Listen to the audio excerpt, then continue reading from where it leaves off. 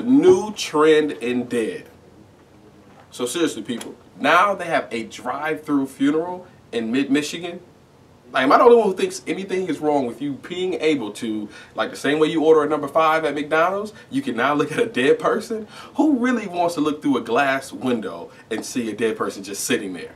This doesn't make any sense. And then if you listen to the lady, let's go to that clip. Drive-thrus are commonly associated with fast food or pharmacy pickups, but how about a drive-through funeral home? The new service now available at a chapel right here in mid-Michigan.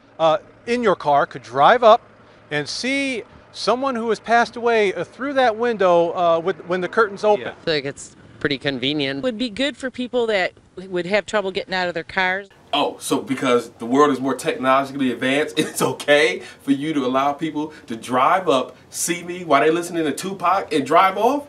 That's not cool. This is not good for me. Me personally, if I die and anybody who watches this video shows up to this funeral with me in the window and the curtains open up, it's going to be a problem, people. When I see you in heaven, it's on, okay? As soon as you get there, I got a sandwich coming and it's from my knuckles, you feel me? So again, this is crazy. Like, this is where we're going to now. In a minute, what about cremation services? Like, what do you do then? Is this only for people that's in caskets? Alright, if this is your first time checking out this video, make sure you click like, leave a comment below. Let me know what you think about these drive-through funerals at Paradise here in mid-Michigan, and click subscribe. We would love to have you on this channel to see more crazy videos like this, because this is full of crazy and I feel like I'm losing brain cells just talking about it. Until next time.